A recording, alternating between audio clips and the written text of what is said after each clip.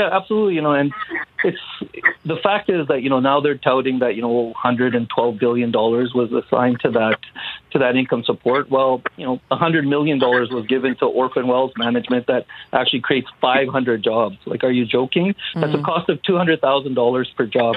You could have rerouted that money and continued the income support for longer. Good point there. Another 100,000 people. Yeah.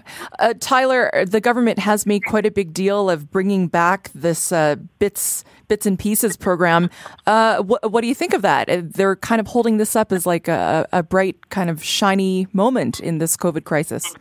I think, there are some wins there for sure. I think they're overwhelmed. I think they underestimated the complexity and the impact of this. And it seems to be changing every couple of days and realizing that, the original 100 million or 100 billion now has to get doubled. And it's just overwhelming. And I think the key is people just can't panic. Like, there's going to be help coming. And I think everybody just needs to help each other this time.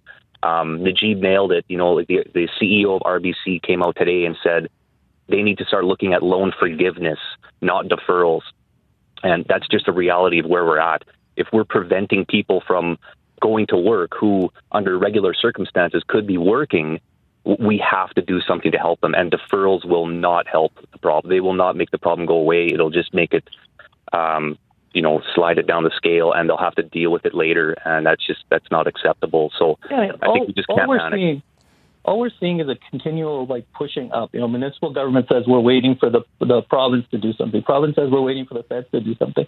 I'm pretty sure that both our municipal and provincial governments have their own areas of purview, especially utilities deferral. I haven't heard any conversation about utility forgiveness. I don't understand why that's a deferral conversation at all when Edmonton owns 100% of EPCOR.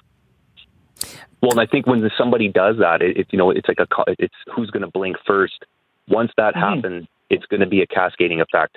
Everything will go, and I think they're careful. They want to be very careful about which programs that they're going to actually forgive.